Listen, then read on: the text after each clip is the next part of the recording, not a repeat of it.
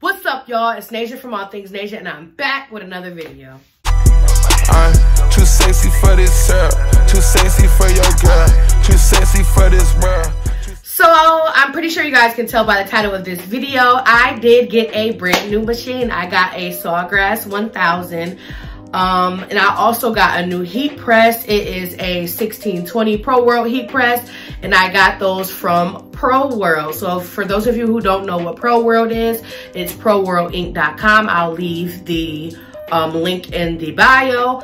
But basically, they are a mass supplier for basically all your crafting needs. They got everything. I'm talking heat presses. They got Sawgrass 1000s. They got the Sawgrass 500s.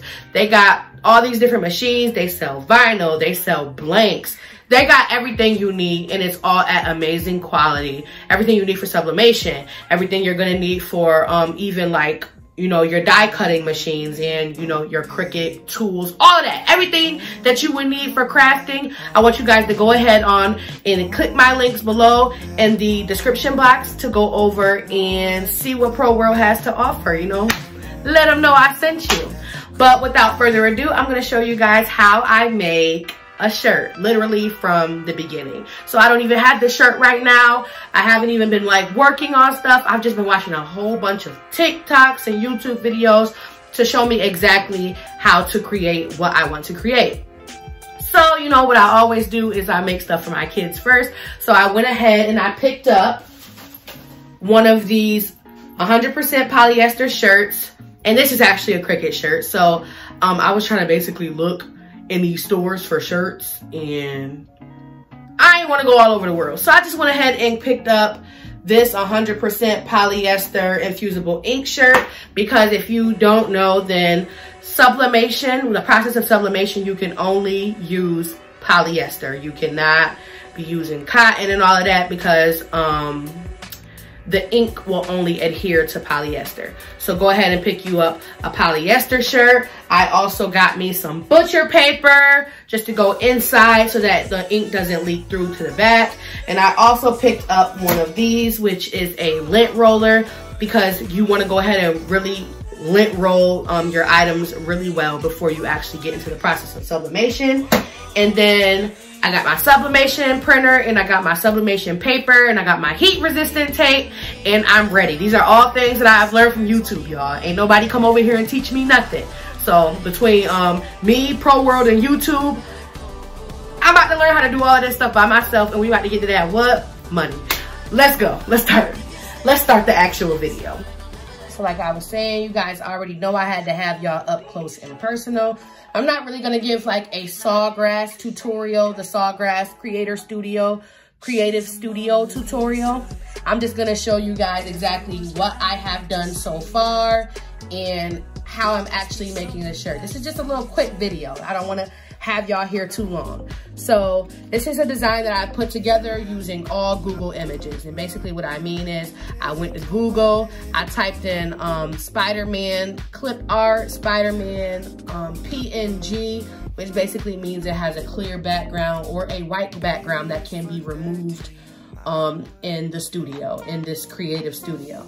So I put this photo together with this Spider-Man, like baby big head Spider-Man right there with this web in the background, and I went ahead and used one of the fonts that were already in the creative studio, and I, you know, typed out my son's name. And this is how the design looks all together now that I'm done with it. So I'm gonna go ahead and press print. Now, I'm gonna move it on out for you guys so you guys can see my machinery. So I gave you guys a little bit of a different angle because I wanted you guys to see both my printer and my laptop at the same time. So I'm gonna show you guys what is actually happening here. So what it says is print settings. So this basically took me to everything I'm gonna need. It says Sawgrass 1000 ready. So it's ready to go ahead and print. It's coming from tray 1. It's gonna say the paper size, and the paper size that I have in the printer right now is 8 by 14, and that is considered to be US legal. So I press that. I'm gonna change the product. It says materials, and I'm gonna change the product from, it has like a preset for metal, and I'm not using metal, so I'm gonna put polyester. Color and quality, high quality. I always wanna have high quality. It says color mode, either photogenic or vivid. I'm gonna press vivid because that's what I want, that vivid color. And I'm not using a color palette, so I'm gonna go ahead and press print. And then it loads, and it's going to be sent to my print queue. Now, after it's queued in the printer queue, it's gonna bring up what's called Print Manager. And that's basically like the thing that's gonna get your whole project together before you go ahead and print it. I pressed OK here, and then look, it popped up. So, like I said, material is polyester. Paper is the True Pix Classic. That is the best paper so far that I have been using with my Sawgrass. I did get that also from Pro World. So go check out Pro World for all of your sublimation needs. And then the print quality, high quality, tray 1, layout. I got the size paper that I need and all the presets that I need. One of the biggest things that you need to do on here, just as well as when you're like working with the Cricut and you're working with iron-on vinyl, you need to mirror your image. If you don't mirror your image, your image will come out backwards when you print it out, or sometimes some people will not even like really pay attention and they'll go ahead and press it on. So always remember to mirror that image. So now that it is done processing, I'm gonna go ahead and press print.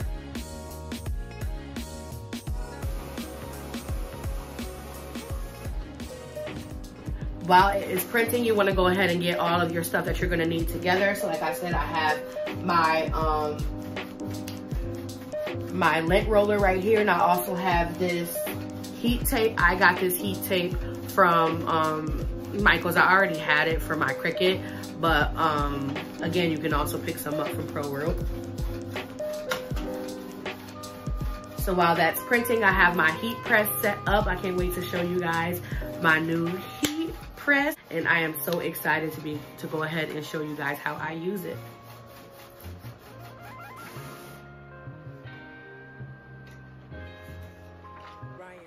So this is how it printed out. Now what I will say is that when you are doing sublimation and you print out like the image before you go ahead and see it on the actual garment, you'll notice that it does come out a lot more dull than it will actually be when you sublimate onto your product. So keep that in mind. That's why it looks kind of like a little dull.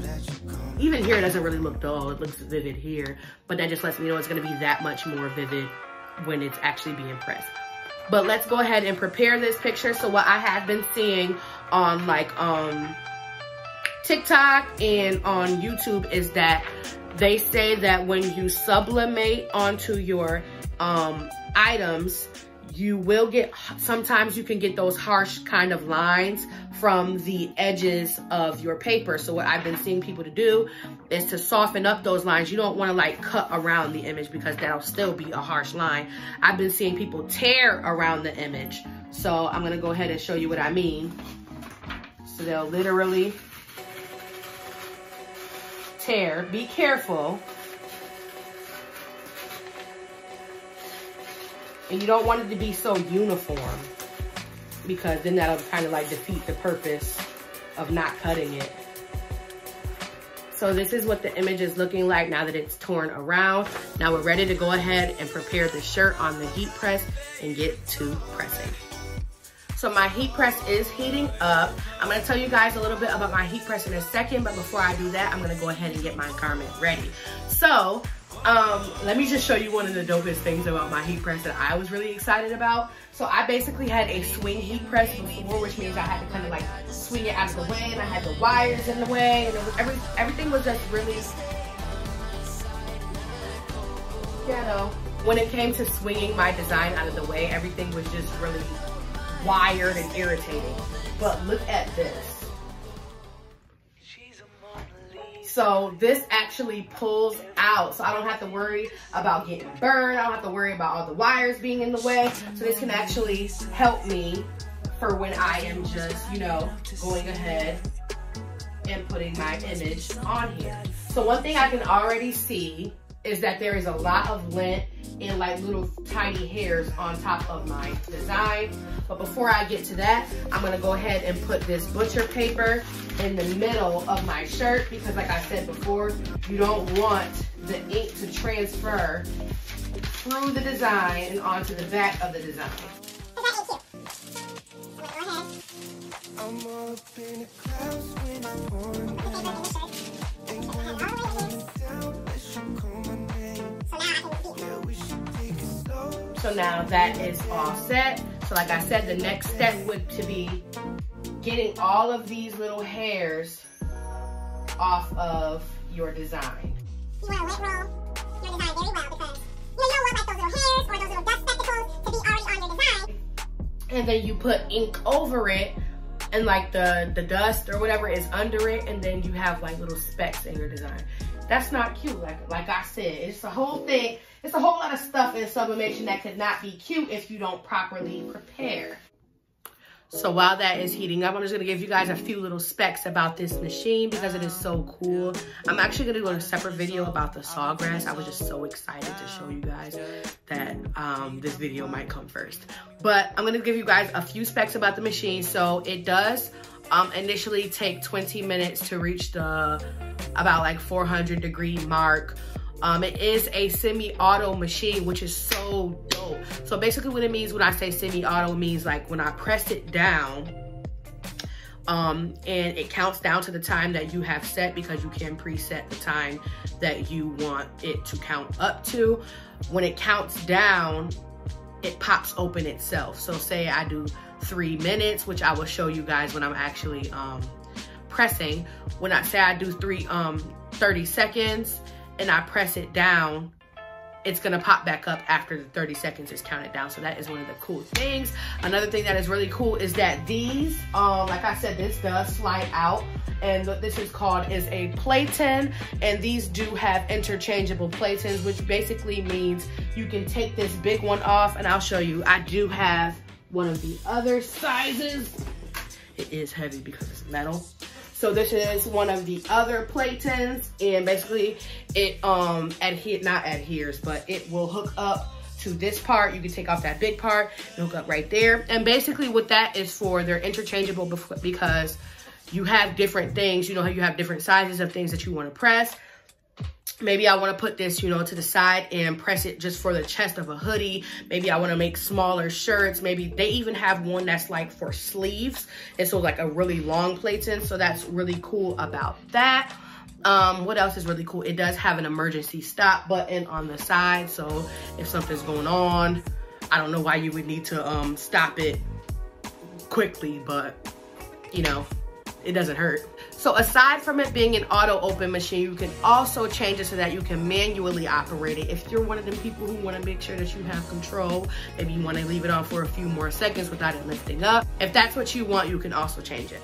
Last but not least, one of the other things I wanted to show you guys is that it does come with this lower plate cover. So this is a cover that goes over like that other thing that I just showed you. It looks like that underneath. So that's also cool, and it does come with one of these non-stick sheets, and it also came with a heat-resistant glove. So I just think that this is a really, really cool machine. It definitely is gonna take my business from being, you know, one of the little, you know, small heat presses to this big boy. It definitely is gonna take my business from here to here to here to here to here.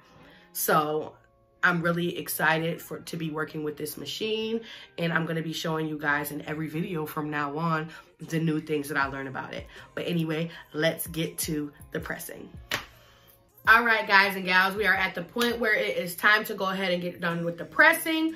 So I have already heated the machine up to, it's about like 360 and going up as we speak, but basically what that's telling me is that it's ready. So I went ahead and I lint rolled my design. I put my paper my parchment paper, not parchment paper, my butcher paper in between my design. So before I actually do the pressing, what I'm gonna do is I'm going to pre-press to get to go ahead and get all of the moisture out of the garment.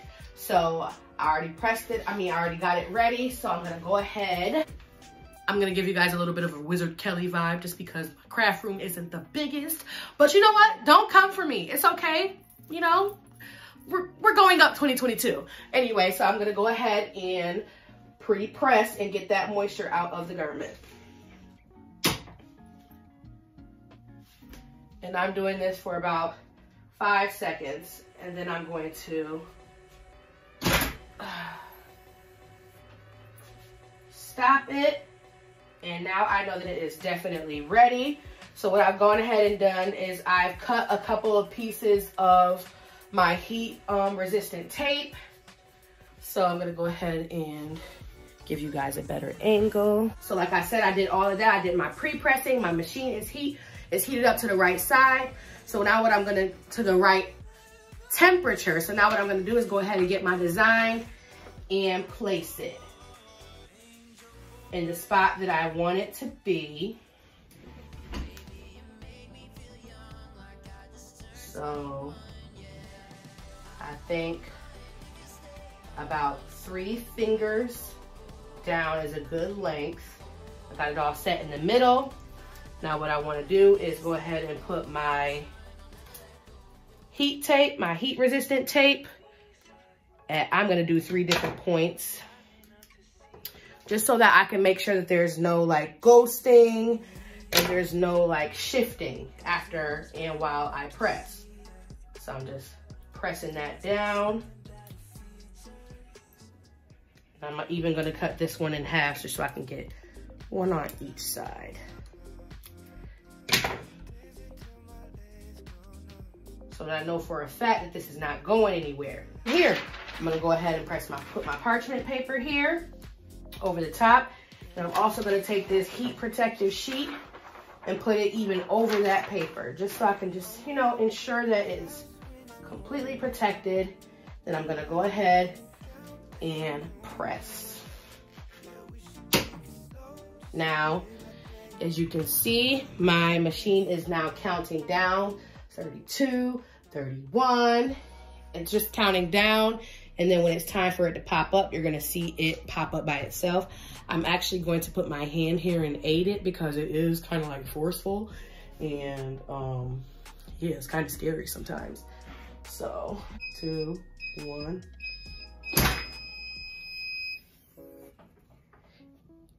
All I did was put my hand on it. I did not pull it up. All I did was put my hand on it, but it came up by itself. So you want to be very careful from here on because the project will still be very hot. And I saw somebody say that one way that you can tell that the project really took well is that you can see the design coming through. And I know that you guys can see that the design is coming through right here. So yes, like I said, it will be very hot. That's probably why they gave me the heat resistant glove. But I'm gonna go ahead and show you guys anyway. Oops.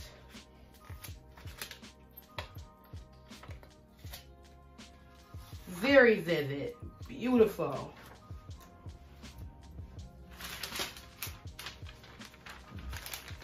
That is how the design looks.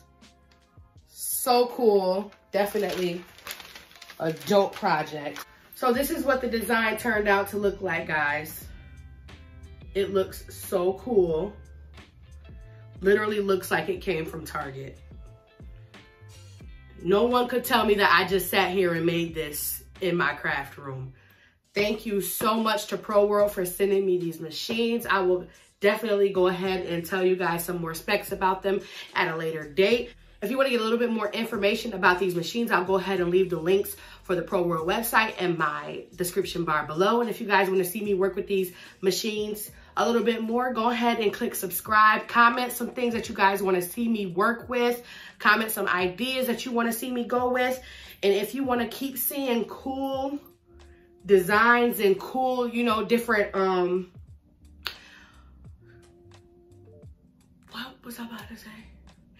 if y'all want to keep seeing cool stuff, go ahead and subscribe to this video. Share this video out. Like and comment. And I'll be back with another video very soon. Peace out.